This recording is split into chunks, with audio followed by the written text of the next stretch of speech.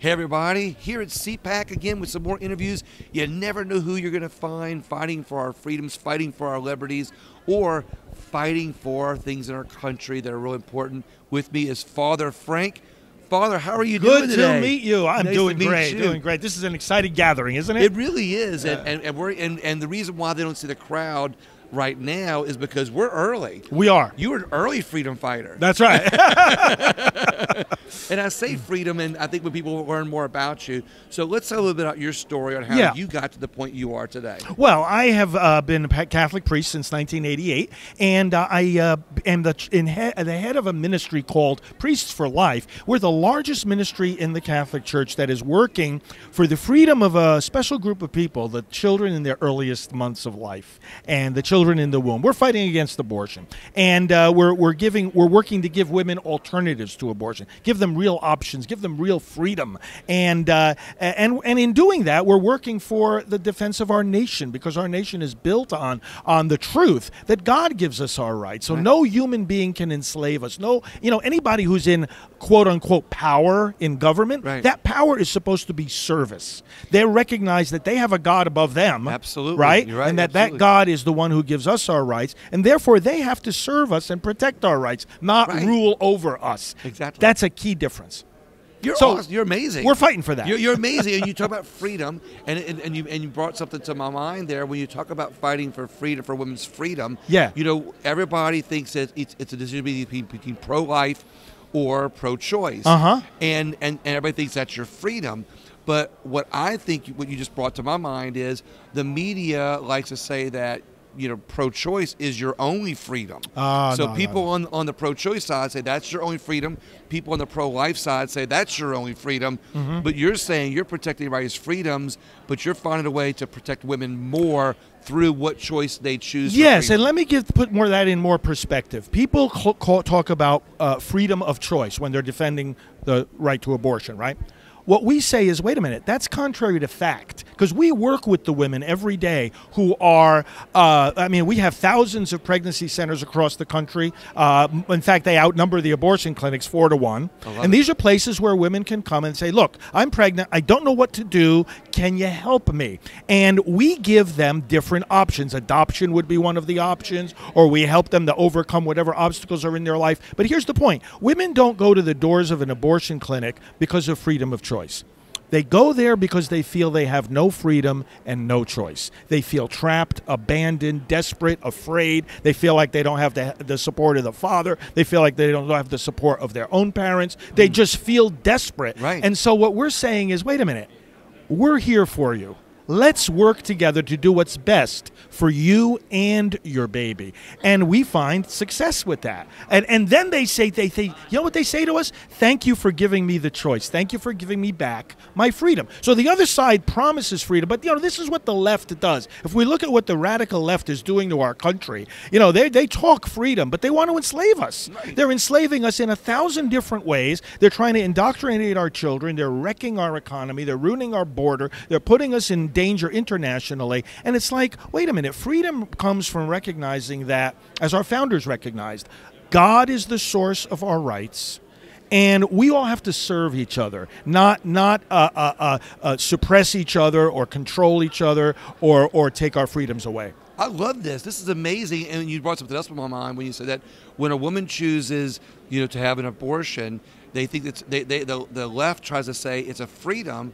However, that woman gives up her freedom after she's made that choice, because she's now locked into, a demographic, we'll say, that says that, well, you made your choice on your freedom. That's your only choice from now here on out. Yeah. And you just now explained how much you like to protect all the freedoms that they have, but if they don't make that decision. Well, it's despair that drives them to that point. Yeah, right. Because, deep down, a mother knows it's wrong to destroy her child. She knows that that's a child growing in her, and she knows it's wrong to destroy that child. It's despair that makes her think, it might be wrong, but I have no other choice. Might be better. And here's the other side of it, too. We help the women who have had abortions. We have a campaign called Silent No More, and those that have had abortions are speaking out about that experience. And they're saying it did not liberate me. It enslaved and devastated me. Exactly. So that's an important perspective to bring out. People can learn more about that at silentnomore.com. And then the final perspective in all of this is simply the question of, we believe in freedom. When does it start? Well, it seems to me freedom starts when our life starts. Right, exactly. I believe that the children in the womb have freedom too. So in other words, we want to look at the most expansive view of freedom that we can. Human rights begin when human lives begin. Otherwise, they're not human rights, right? Because then you're saying there's some human beings that don't have human rights. Right, exactly. Doesn't make sense. No. So rights begin, freedom begins when life begins. We've got to find a way. When there's one life growing inside another life, we've got to find a way to support them both. I love this, and that's what you're doing. Yes, that's what we're doing. You know what, Father? I got to tell you, this has been one of the most refreshing interviews I have done on the pro-life, pro-choice debate. Thank you. And finding ways for women to choose, make a better choice. Yes. You explained this in a more of a freedom-oriented way. Yes. Which I think will make sense to more people. And I always say this, God doesn't pick perfect people all the time, and He doesn't pick the people that's going to bring everybody over all at once. He sometimes brings in a certain person to bring in a smaller group at a time. And it's those little steps that make a difference. And I think that you are building some of those little steps. Thank you. That's going to lead to a bigger path. So in America, obviously, I might know what the answer is going to be, but I always ask people, where do you think our liberties and freedoms are most under attack? Oh, there's so many different ways. One of the biggest dangers right now is the administrative state. In other words, we elect people. Now, we have to have fair and free elections. We have to make sure we have election integrity. That's one of the things we work on as well. But the question becomes, is our nation being governed by the people we're electing or by some unelected bureaucrats? And the more we learn about what's going on today, we realize that there are these powerful institutions, there are these powerful agencies that are shaping policy, but the people doing the work are people that nobody knows who they are, right. Nobody elected them, and sometimes they don't do the will of the people who are elected. It's like like President Trump talks about the deep state. We never knew how bad it was. And now it's being exposed, and you've got these people in positions in these federal agencies that do the opposite of what the president is telling them to do. Right. And wait a minute, it was the president that was elected, not you guys. Exactly. So there has to be reform in this whole area. And, the president should be free to fire people in the bureaucratic administration that aren't carrying out the platform that the people said that they want by electing that president. Exactly. So this is a threat to our freedom, and I think it's a bigger threat than most of us realize. You point out something I like to talk about regularly is that growing level of bureaucracy that makes the rules, makes these regulations that we the people have to live by, and they're creating them outside of the Constitution, outside of Congress, because they have the authority to do so, and it's a big attack on our freedom. My last question for you is, how do you think Americans can unite better to be able to fight for their freedoms and unite in such a way that we get this country back to those parents? We have to start by recognizing that there are certain differences at play in our nation right now that are irreconcilable.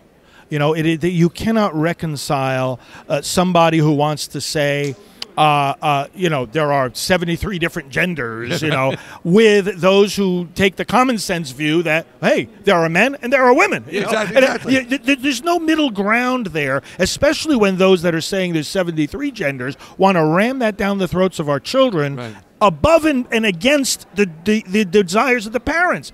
These are irreconcilable views, and you can go down the list on all the different issues. The first step towards reunifying our country is not to be so concerned about the divisions in our nation. What we need to be more concerned about is that we are on the right side of those divisions. There are some divisions that are irreconcilable. We've just got to unite around the truth. We've got to unite around freedom, as we've been discussing. We've got to unite around faith in the God who gives us those freedoms and build our nation from there with the people who agree with us, and recognize that, like you also said, we're going to win over some people on the other side, little by little, step by step, with gentleness, with kindness, but with clarity, with truth. But we're not going to be able to get them all, and we don't have to get them all. Doesn't mean we don't respect them. It doesn't mean we hate them.